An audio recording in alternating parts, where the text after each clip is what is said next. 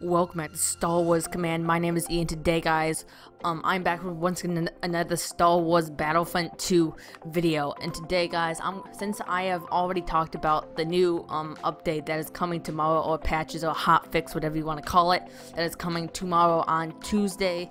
I thought I'd say talk about like what could make this update even better. Not the patch that is coming tomorrow, but the whole entire roadmap. What can make Season 3 even better.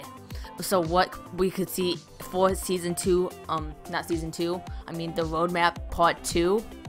So yeah, this is what I think can make Season 3 even better if we see this on the roadmap. Okay, let's get started. So what I think can make Season 3 even better is being able to pick the era we want to play. So like I did, this will be at the end of this video. I made a video about you being able to pick your own era. So like the Empire, if you want to play Galactic Civil War, if you want to play Clone Wars, if you want to play the sequel trilogy, like you will be able to pick. So if we see this in the roadmap, it would make Season 3 even better than it already is.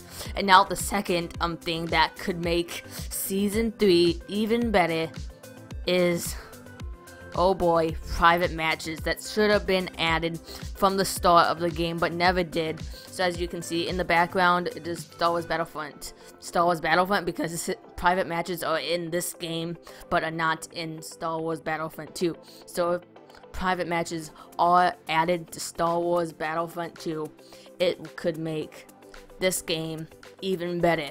And Season 3 could actually be the best season that ever happened on Star Wars Battlefront 2. So this is the two things I think could make Season 3 an even better season or DLC. This is pretty much all I have to talk about for this video, guys. But anyways, guys, hope you guys have enjoyed this quick little video.